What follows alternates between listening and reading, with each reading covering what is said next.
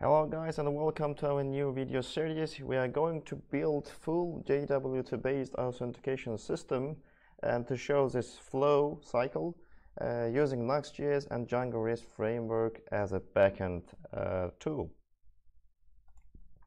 By the end of this video series, you are going to learn how to implement full JWT based authentication flow using NuxtJS and NuxtAuth package, how to properly configure your next NuxtJS project, how to manage tokens using local storage, and of course there are a bunch of things on the backend side.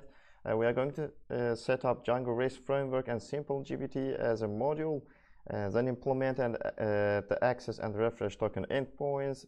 Then we are going to extend and modify the built-in user model in Django, as you have already familiar that Django comes with a very powerful user management system, built-in user management system, and we need to extend and modify this to adapt our authentication flow.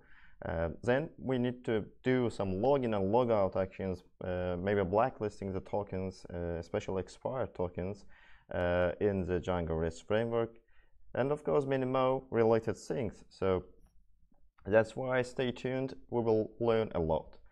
Thank you for watching. See you in the next video.